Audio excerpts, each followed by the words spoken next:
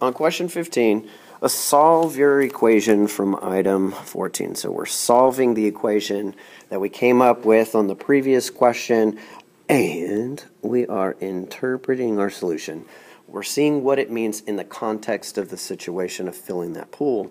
So maybe you remember that the equation that we came up with was there are 20,000 gallons in the pool currently, and we're going to add 7,800 gallons to that pool every hour until it reaches a full, can't say that, 43,000 gallons.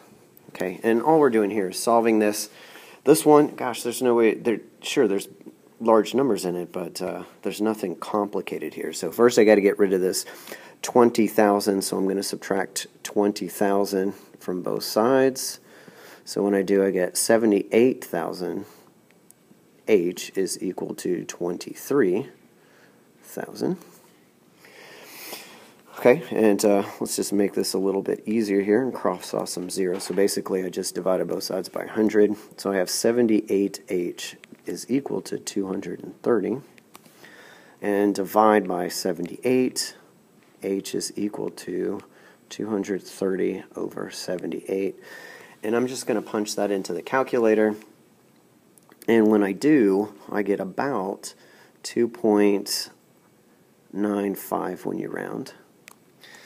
And what is this? So we just solved it, but the other part was interpreting the solution. So what does it mean, this 2.95 for H? Well, remember H is how much time in hours it's going to take to fill the pool. So specifically, we're saying that this is telling us it's going to take about 3 hours to fill the pool.